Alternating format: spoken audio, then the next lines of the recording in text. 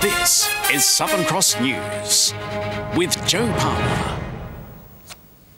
Good evening, everyone.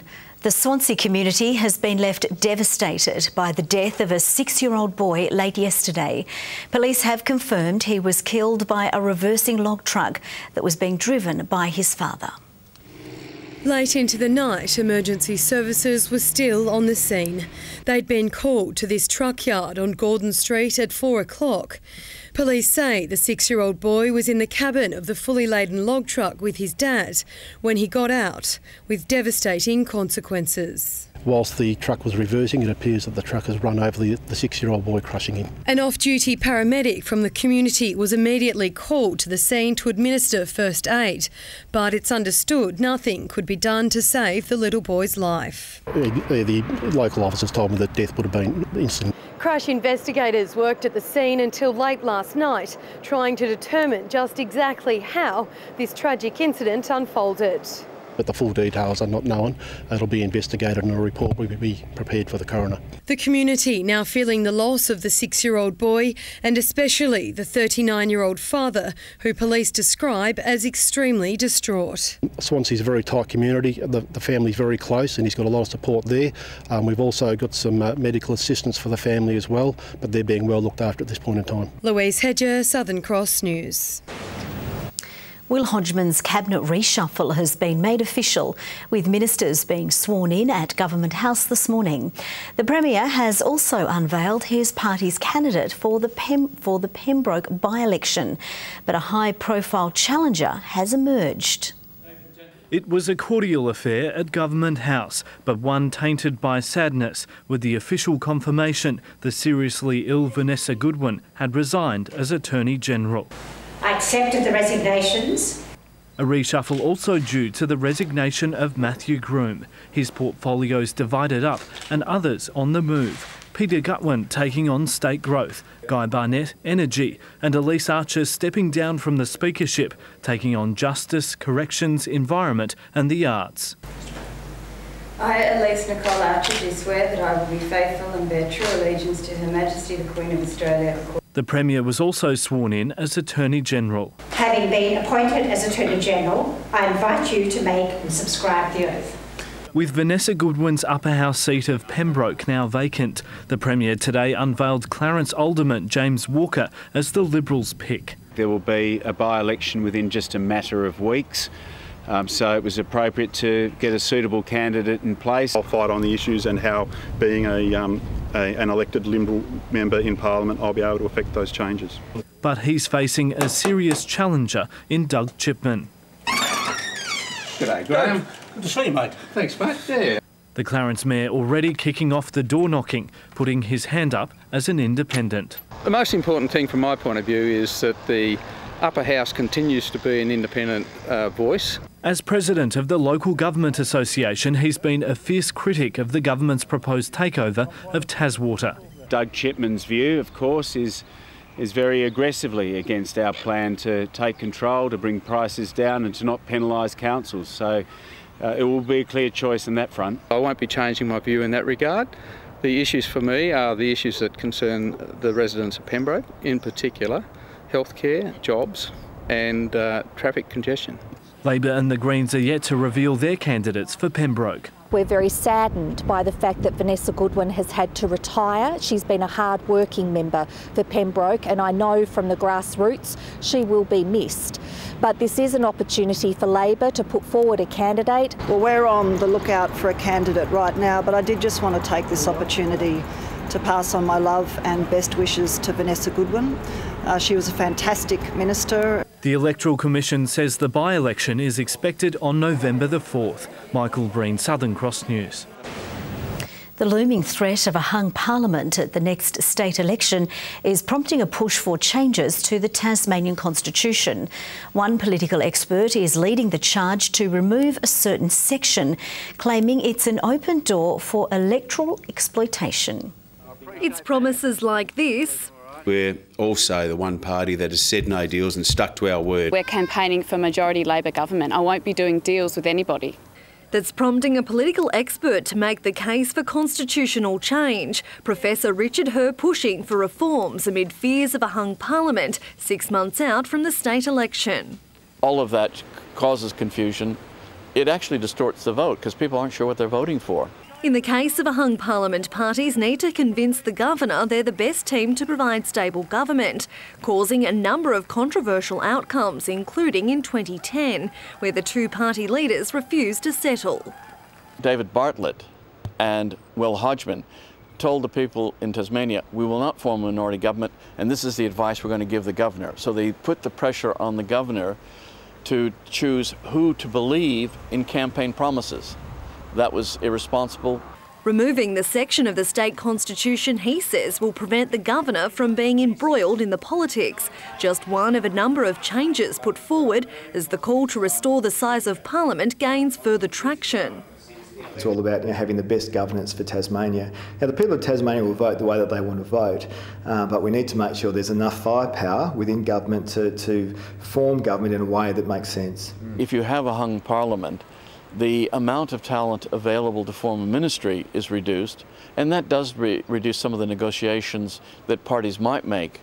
If negotiations will be required is something that remains to be seen. Jacqueline Robson, Southern Cross News. Tasmanian Labor Senator Helen Polley has gone to ground after claiming she is being pressured by her party to support same-sex marriage. The political gag order has drawn criticism from No campaigners who say it sets a bad precedent for open debate. A senator silenced, Helen Polley admitting her party is urging her to publicly support same-sex marriage, despite the fact she voted against it in the postal survey.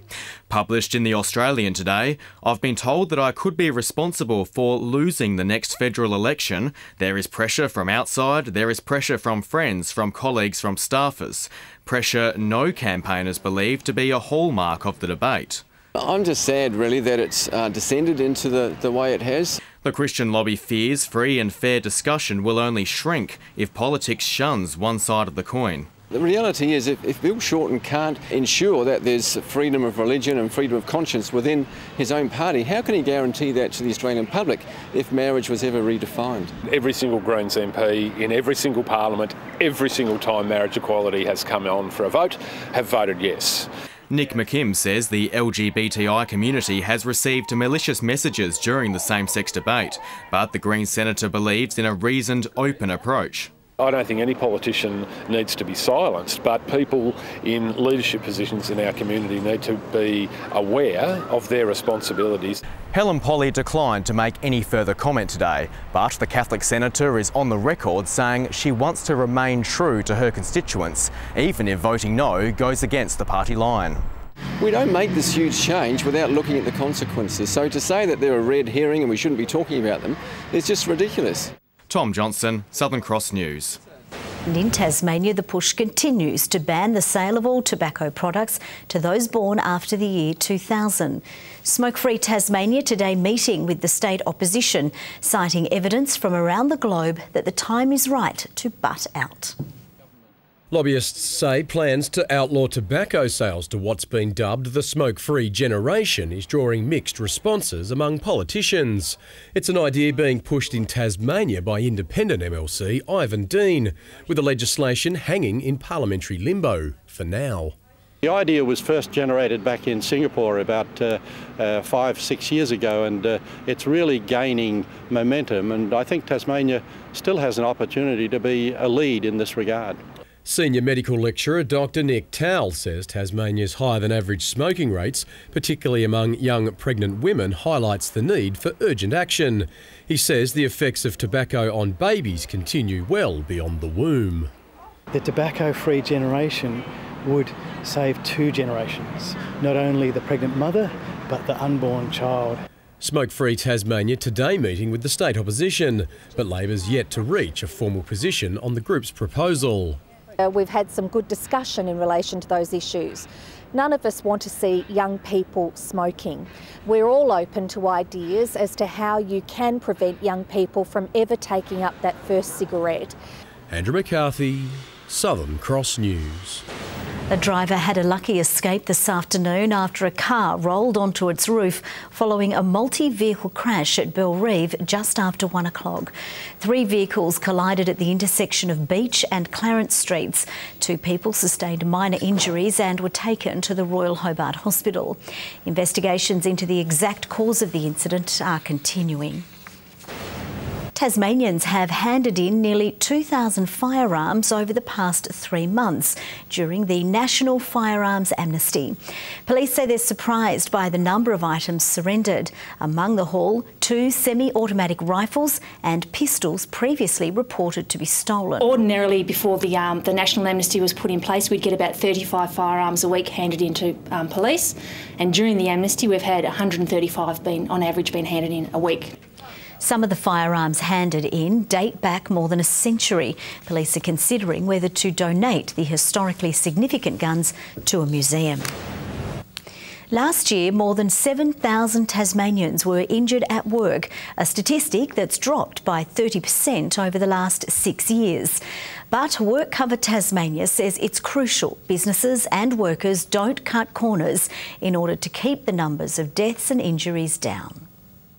Speaking on the state's most recent statistics of workers being injured on the job. 20 Tasmanians every day are injured in the workplace. WorkCover Tasmania launching this month's campaign to reduce workplace deaths and injuries. It is important that when workers leave for work in the morning that they return safely at night. Last year alone, more than 7,000 Tasmanian staff were injured on the job.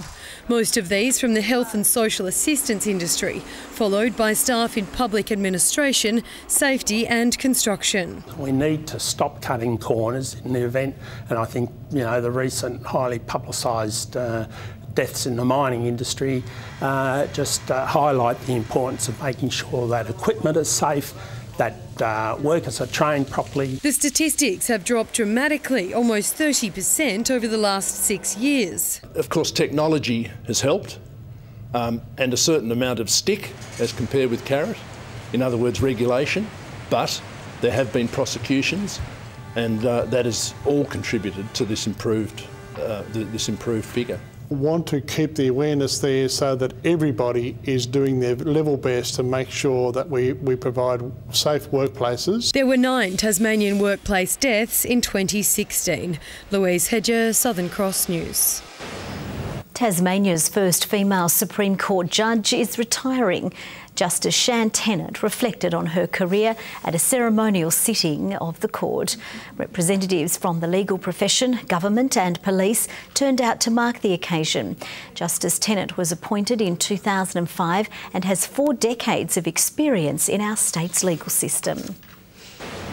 Children across the country have today joined a global craze to mark the start of school holidays.